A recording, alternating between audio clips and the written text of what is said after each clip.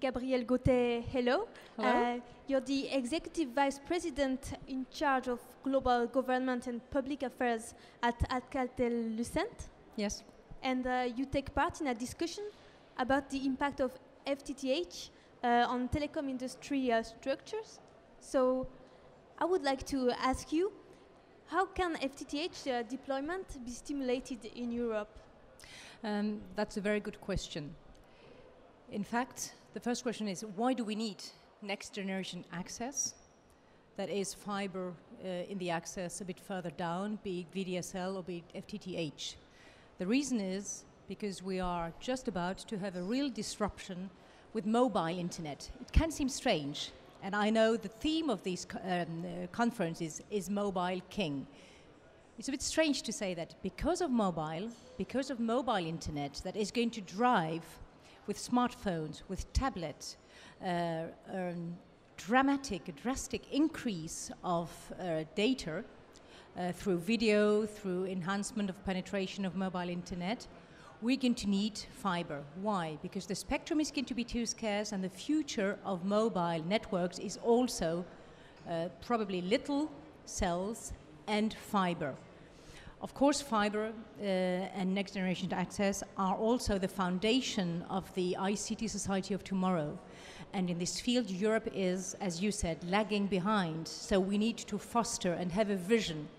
In a nutshell, some areas of the world are now running ahead more rapidly than we are. New countries like China, Russia, even Eastern Europe is leapfrogging because it has no copper to fiber more rapidly than we are. The US, because it had competition, infrastructure competition with cable, is unfolding very rapidly. And new countries like Australia, New Zealand, Singapore are deploying next generation access, again with a vision that we can agree to or not, but with a definite vision. Europe appears as fragmented between its different countries, with history varying from one country to another, having made no choice as to which technology would be best suited, be it cable, VDSL, fiber, and no real vision of how should that be driven. That's why Neelie Kroes asked industry to unite in an initiative that we had the pleasure to lead, Alcatel Lucent, with two other companies, Vivendi and Deutsche Telekom, to see what were the conditions under which this industry could be fostered in Europe. So what should be done in Europe?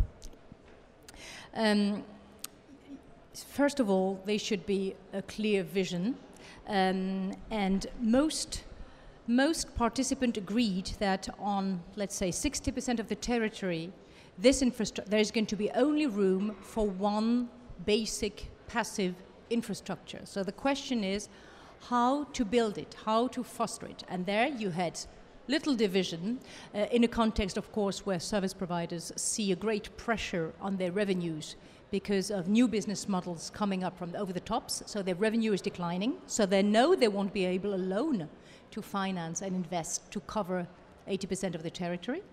There is one vision that says, yes, co-investment is needed, but we want a certain group of actors say we want no disruption of the model, and that's the theme of the roundtable. We want one actor to roll out, to have the initiative, and others to come and buy from this actor. And there is another vision that can be encouraged also by infrastructure funds that say or that think that it can be the opportunity to change and to have real co-investment models with various actors coming into the game and co-owning or co-rolling out the networks of the future. Europe has made no choice, and for the no political choice at least, and has left that to the market for the moment. And what is at stake? Why is it important to do something now? What is at stake is the future competitiveness of each country in a context where, as I said, some other very active new entrants, new countries are rolling out. China, Russia,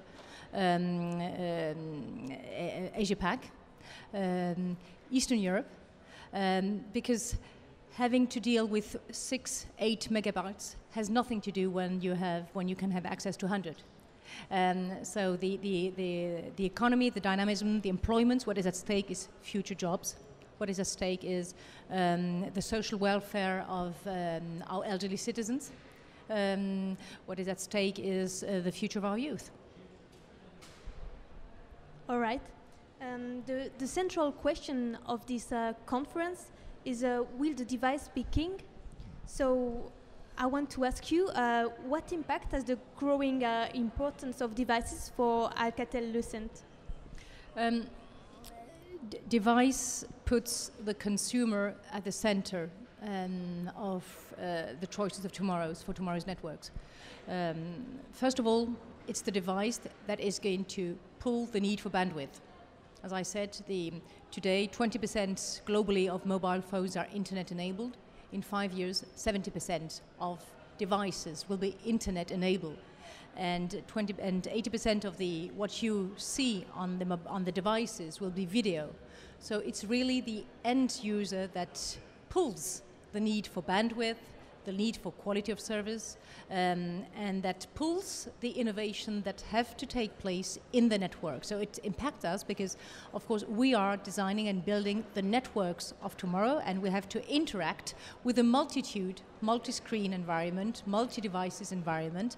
So its device is absolutely key for good interaction with our network, and they are pulling the need for new investment in the networks, be it the core or the access network. So one last question. I heard that you often come to the DigiWorld Summit, so why is it important for you?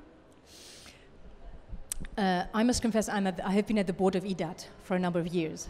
So the success of IDATE is, and what it represents, the think tank, is for me very important. I think it's a unique forum for people, not only French, but IDATE has always been very international, with sometimes bringing in it was the year of Korea, we had the year of China, and I think it's a unique forum, bringing people from all around the world to discuss the major issues of tomorrow. And one big question at stake is to make it even more international and at least even more European. So I'm very dedicated to the success of this event and of IDATE in general. All right, thank you very much. Thank you.